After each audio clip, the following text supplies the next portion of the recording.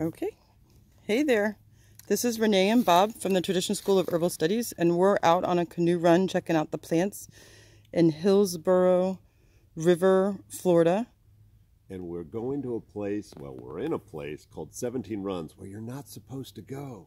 It's considered advanced, and we didn't tell anybody, so don't ever do that. Always file a float plan. So we got to as far as we could go without starting to portage the canoes, and we decided, like, this is our day off, so this is what we do for fun.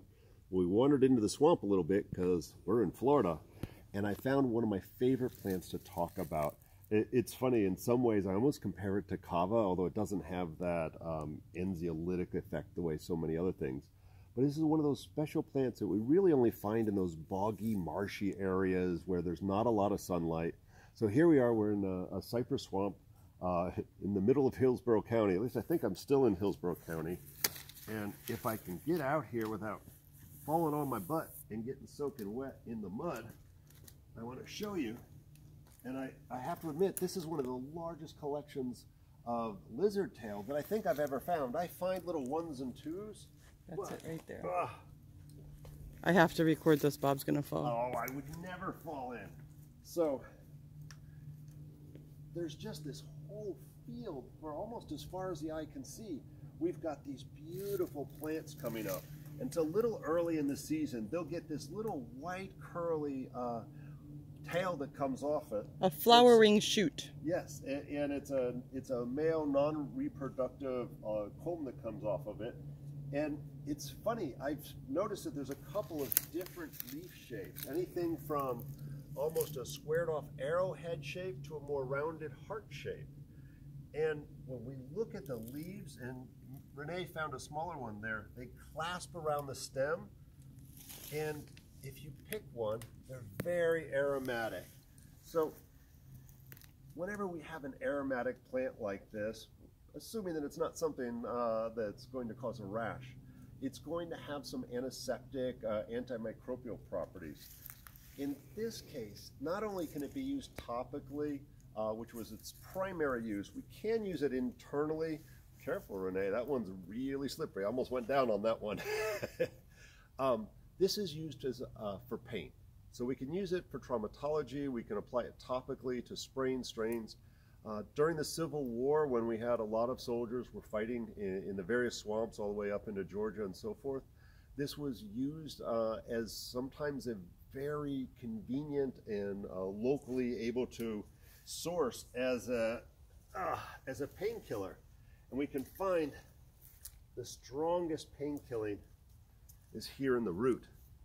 So although we can use the leaves topically quite easily just for some mild injuries, we could use this root, which is a really strong smell, and you can see how this white tuber, and when we start to hold it out so they can see, we start to get in there, it's got a lot of scent. So this can be mashed up, this can be held into the mouth or make a decoction.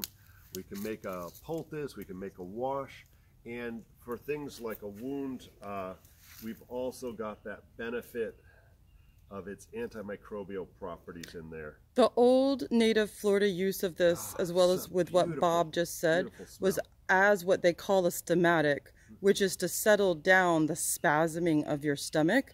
They do note that it is used as food, but I can tell you there's a toxicity buildup. So you don't eat it too much. It is given to sheep and cattle as food, but after a while there's a toxicity buildup for sure. So as a medicine, it's perfect. And you know, and Renee may want to talk about this a little bit more, but anytime we find an aromatic plant, there's always a secondary spiritual use to a plant like this. And we can use these not only to get those invisible microbes off of us that can cause infection and disease and illness, but a lot of times we look at spiritual sickness, and that something like this would be used to wipe or do a limpia to wipe away or sweep away any disease. Because of its name, it would be something we would use to transform something into something else, to be able to morph and come back to life as something else, to regenerate a body part, but to regenerate a new life for us, to shift out of something that was causing pain. And we'll be sure to put the proper Latin name and a little bit more details once we upload this and we're not in the middle of a swamp. But, you know, wherever we go, whether we're in the middle of a cypress swamp, whether we're on the edge of the river, or in the pine barrens and some of the hillier parts of Florida, we forget that there's unique botany here that has been used by the native people for tens of thousands of years, not only for food, but for medicine and for spiritual medicine as well.